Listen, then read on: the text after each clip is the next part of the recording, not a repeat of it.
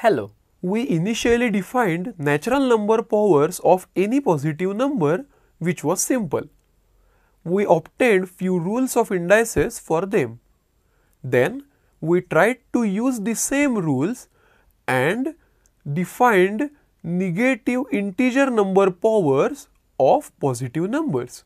We have extended it to the positive rational number powers. Now let us try to extend it for negative rational number powers. For this, let us once again begin with an example. Consider 4 raised to minus half. Which number is represented by this? Now, as the procedure is understood, we can write 4 raised to minus half whole raised to 2 is equal to 4 raised to minus half into 2, which is 4 raised to minus 1, which is equal to 1 upon 4, or equals 1 upon 2 square, or 1 upon 2 whole raised to 2. Oh great! So 4 raised to minus half whole square equals 1 upon 2 the whole square, and hence we can say that 4 raised to minus half is equal to 1 upon 2. Can we generalize this? Surely.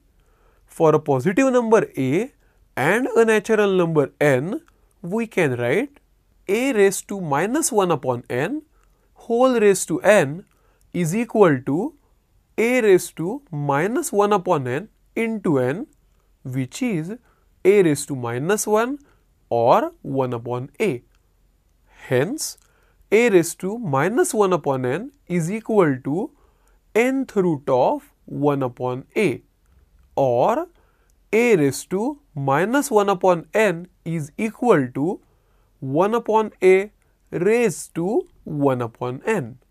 Similarly, for a rational number p upon q, we can write a raised to minus p upon q is equal to 1 upon a raised to p upon q, which is equal to 1 upon qth root of a raised to p, or 1 upon pth power of a raised to 1 upon q.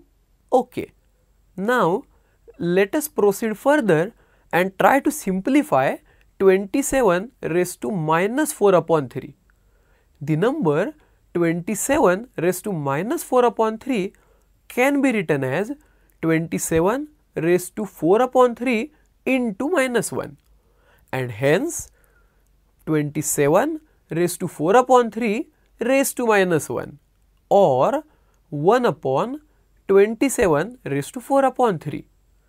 Now, writing 27 raised to 4 upon 3 as 27 raised to 1 upon 3 into 4 gives us 27 raised to 4 upon 3 is equal to 27 raised to 1 upon 3 whole raised to 4.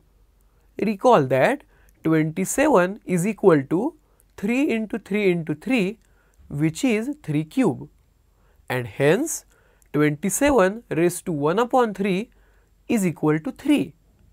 Therefore, 27 raised to 4 upon 3 is equal to 3 raised to 4, which is equal to multiplication of 3 with itself 4 times, that is 81. And hence 27 raised to minus 4 upon 3 is equal to 1 upon 27 raised to 4 upon 3 is equal to 1 upon 81. Observe carefully the use of various rules of indices we used while solving this. Let us consider one more example. Consider 4 raised to minus 3 upon 2. Can you simplify this? Try on the similar lines and get the answer. I think now you have understood that we can use all the rules that we have developed initially for natural number powers and write similar rule for rational number powers as well. Let us list down these rules. Once again, starting with positive numbers a and b and any rational numbers p upon q and r upon s which are either positive or negative, we can obtain a raised to p upon q into a raised to r upon s is equal to a raised to p upon q plus r upon s. Similarly, a raised to p upon q into b raised to p upon q is equal to a into b raised to p upon q. Again, a raised to p upon q divided by b raised to p upon q is equal to a upon b raised to p upon q. A raised to p by q whole raised to r by s is equal to a raised to p by q into r by s. A raised to p by q divided by a raised to r by s is equal to a raised to p by q minus r by s. And finally, a raised to minus p by q is equal to 1 upon a raised to p by q.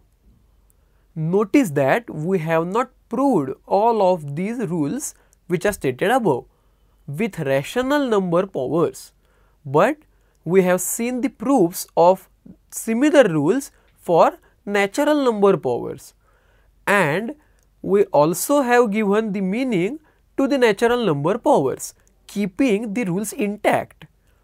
You can try for the proofs of the above mentioned rules. Now at the end, I will like to gather your attention to the fact that we have said that a and b are positive numbers while listing all of the rules and even while assigning the meaning to a raised to p upon q. What happens with the negative numbers? Not all of the rules remain valid in that situation. Try to explore them. Goodbye.